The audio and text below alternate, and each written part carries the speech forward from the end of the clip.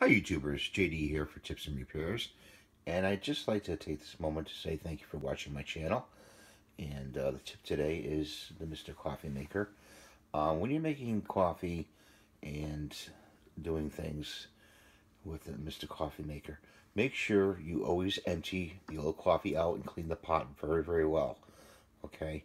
If you don't, inside here, down inside there's going to be a sludge that builds up, okay?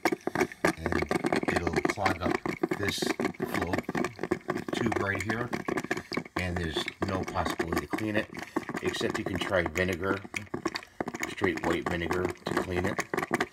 And also, when you clean the grains or put coffee in, make sure you don't get any coffee inside here, because again, it'll get this tube all clogged up.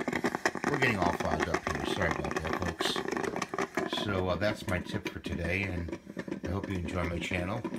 And thanks for watching.